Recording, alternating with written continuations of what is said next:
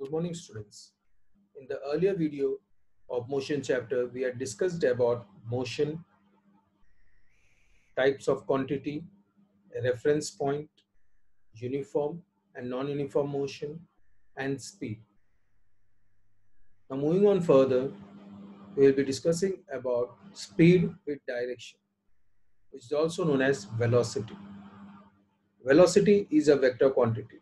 So question arises, what is vector quantity, which we have already discussed in the earlier video. There are two types of quantity, scalar quantity and vector quantity. Scalar quantity is a quantity which requires only magnitude for its complete description, whereas vector quantities are those quantities which require magnitude and direction for its description. Moving on further, what is velocity?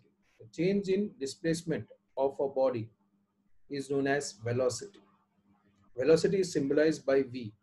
The formula to find velocity is v equal to d by t, where d stands for displacement. The unit of velocity is meter per second and kilometer per hour. In the earlier video itself, we had seen that there are two types of motion, uniform motion and non-uniform motion. If a body is in uniform motion, the velocity of the vehicle can be calculated easily. But if the vehicle is in non-uniform motion, we need to, in order to find the velocity of the object, we need to know the quantity known as average velocity. Average velocity is nothing but the average or mean of initial velocity plus final velocity. That is initial velocity plus final velocity divided by 2. The unit of average velocity is also the same, meter per second and kilometer per hour. The next topic is acceleration. What is acceleration? The change in velocity of a body in unit time is known as acceleration. It is also a vector quantity because it depends on magnitude as well as direction. A change in velocity means it can be either increase in velocity or decrease in velocity. In order to understand the increase in velocity and decrease in velocity, we will take one example. If you are moving on a highway without any obstacle, you provide accelerator to your vehicle, the velocity of the vehicle increases. Whereas if you are riding your vehicle in traffic, you need to apply brake at different junction. At that time, the velocity of the body decreases or increases. Generally, when we apply brake, the velocity of the body decreases. So acceleration is nothing but change in velocity of a body in unit time. The symbol for acceleration is A equal to V minus U upon T, where V stands for final velocity, U stands for initial velocity. The unit of acceleration is meter per second square and centimeter per second square. Next topic is uniformly accelerated motion.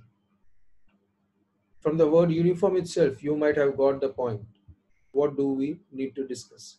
So here I have got a table in which suppose you release a body from a particular height. Here the first table deals with time, second with velocity, and third with acceleration.